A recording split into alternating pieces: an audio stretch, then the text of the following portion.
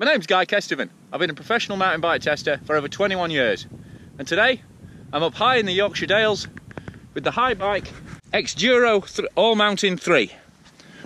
160mm travel front, 150mm travel rear, all-round e-trail bike. And one of the great things about having that extra e-bike battery life and range is that you can properly get out and explore. And you can see my tracks there. I've already been up here, just checking it out.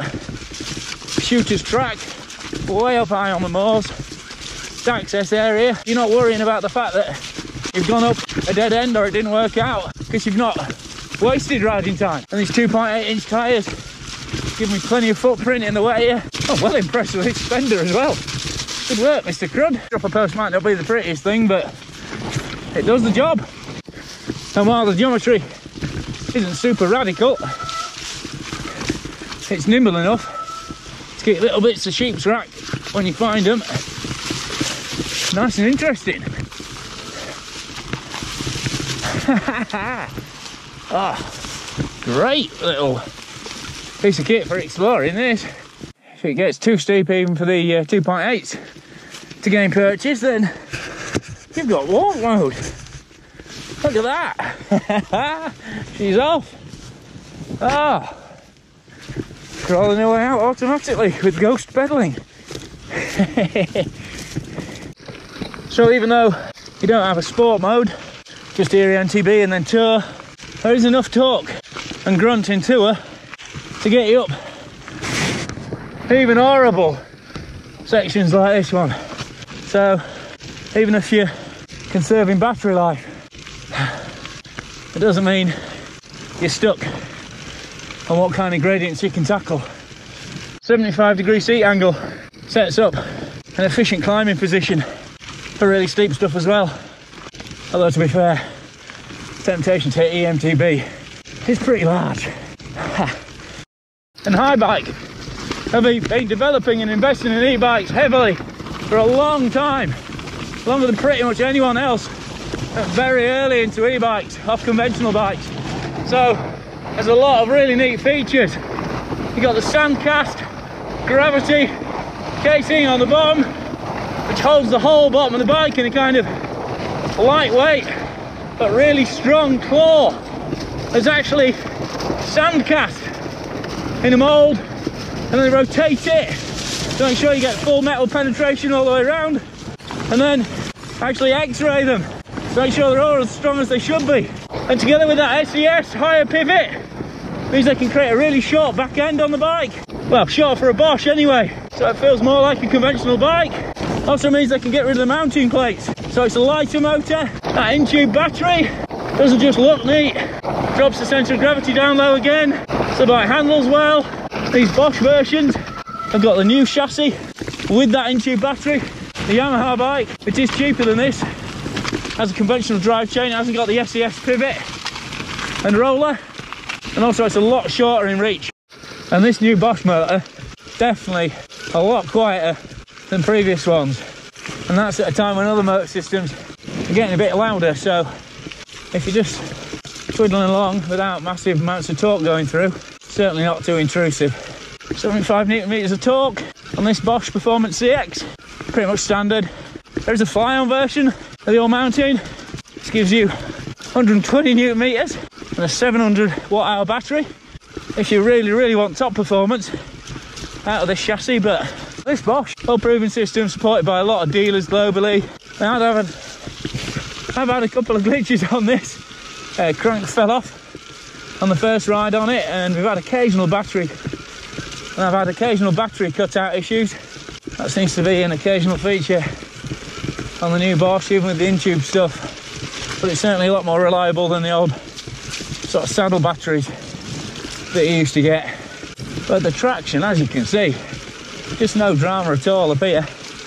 Wet, loose, rocky, not an issue. Bit of grind, just about feel that top roller because it's only a 12 tooth, and the smaller drive sprockets wear faster than a standard chainring as well. So you got to factor that into living with Bosch. But otherwise, the way it lets the suspension track up here without any interference from the pedalling.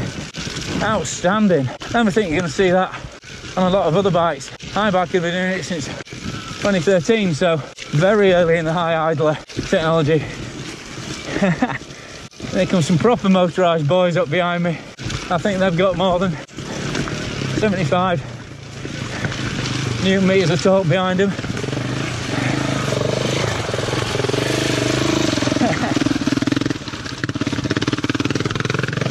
I'll try and give them a run for the money, eh? These stalls that I make it, I'm going to howl with laughing. In terms of battery life, it's a bit of a question that people always ask, but it's a bit of a how long is a piece of string sort of setup. Obviously, if you're doing a lot of this, we're going to get about 2 hours or so in cold conditions. But if you nurse it along, use Tour and Eco more, then 5-6 hours, not a problem. 50-60k, yeah, perfectly doable. And having that extra 250 watts is certainly a big bonus going up climbs like this. But I would say one thing with the Bosch, make sure you don't push your luck too far with the battery, because if it does run out, you are powering the whole bike and you're turning that motor around, and that gets really miserable. So as soon as you're down to 1 bar, I'd definitely turn it around and get home.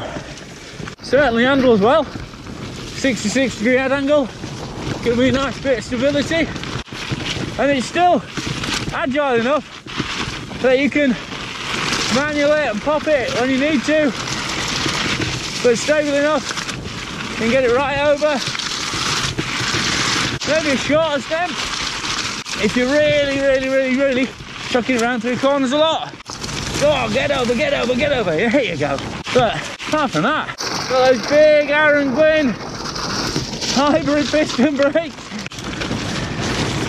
150mm travel on the back, really smooth with that pulley system in there. You got that long stroke deluxe shock, that 4-bar linkage, giving a nice easy ratio, and super easy to set up. All I've done is set up sag on this, and it's been absolutely golden since then. And you got that 160mm front, that Yarry, impressively smooth really with all this weight behind it. Same Debonair air spring, same 35mm legs as a Lyric. The only thing you're lacking compared to its big brother is that charger damper, and you can easily install that if that takes your fancy. So I think they've sanitised this descent unfortunately, but still a good crack, especially on a bike as capable and enjoyable as this Haibike. And for £4 you're getting a really good all-round cost-effective spec. The Yarry fork, the rear shock, drivetrain's perfectly adequate. The frame itself is well worth upgrading in terms of geometry and features. These Aaron Gwyn brakes are rebite proof, got a good sturdy wheel set. Tyres are good, maybe reinforce them if you're doing a lot of rocky stuff, but standard trail work. Plenty of grip, plenty of float. And the handling, most important thing, because you can't really upgrade or downgrade that, is absolutely spot on. So, a couple of bitches, but overall, really impressive. Haibike Xduro ALLMTN 3, really well sorted, affordable package. Whether you're going wild round your bike park or out in the wilds like I have been today. Thoroughly enjoyed that. Definitely go for the Bosch bike, certainly on the affordable ones if you can't go onto the fly-on ones, because this is the chassis you want to be going for. This is the geometry, these are the features that really make this bike pop. Thanks for watching, thanks for sharing, thanks for liking. Any comments or questions, get busy in the comments bar below. If you want more exclusive content on this bike and a bunch of others, consider subscribing to Patreon. For $3 a month, you get a whole load more content on that. Thanks for your time, thanks to Rally for supporting the video, and hope you've enjoyed it. Plenty more to come as we head further into 2019.